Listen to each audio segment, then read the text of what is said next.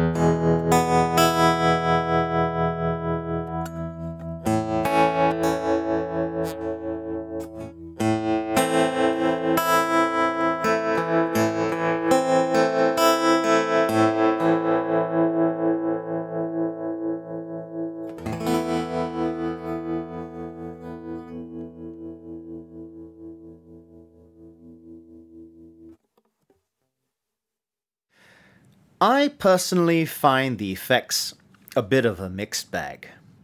I love the reverbs. Both of them are absolutely perfect for adding atmosphere to fingerstyle. Reverb 1 works well behind light to medium strumming as well. The delays I've come to appreciate recently. Delay 2 works especially well to thicken the sound without it losing definition. And the time control allows you to sync the delay time to your song's tempo through trial and error. More on this later. I also really enjoy the 2 choruses. Once again, they can be used instead of reverb to give a bigger sound. Chorus 2 works especially well as a 12-string emulator.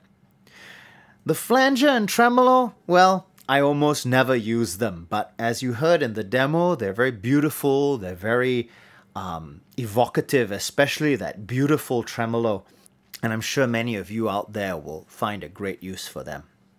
Now, a word about how the effects are distributed between the 2 banks. The fact that the time-based effects are all in bank 1 means that you cannot have reverb and delay active at the same time, which is apparently a deal breaker for some people playing certain styles of music. Similarly, you can't have chorus and tremolo or chorus and flanger active at the same time. Personally, I've never found this aspect of the pedal to be troublesome. In fact, I never use the banks simultaneously, but you could, if you want, for example, have reverb and chorus at the same time. You could also have delay and chorus, or delay and tremolo, which would sound pretty crazy. Let me know in the comment section below if your style of music needs a specific combination of effects that is not allowed by this pedal, or if the inability to have more than a 50-50 blend of the dry and wet signals is an issue for you. The final foot switch on this pedal is the boost function, which gives you between 3 and 9 dB of clean boost. This function is located after the compressor section, which in effect means that it acts as additional makeup gain and will not change the amount of compression being applied to your signal. It's also located pre-volume knob, which means that the boost is also present at the XLR output.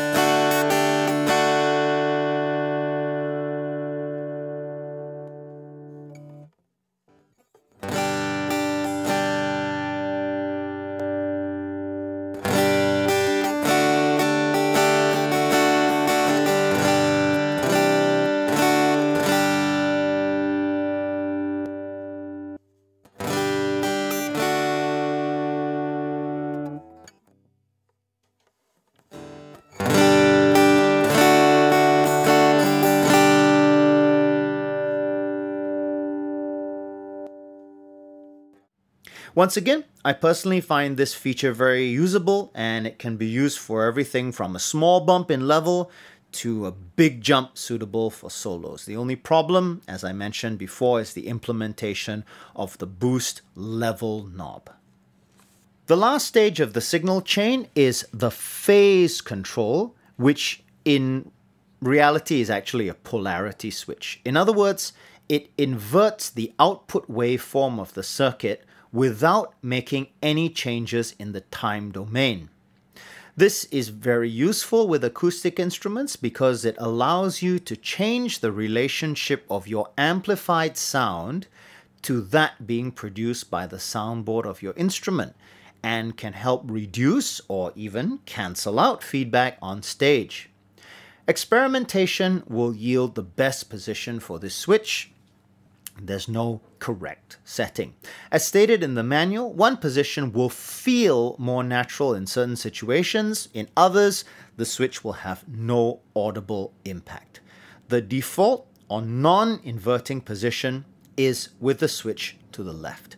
For more information on the difference between phase and polarity, please see the article from prosoundweb.com, linked in the video description. So, in conclusion, the Fishman ToneDEQ is my current preamp pedal of choice for acoustic guitar.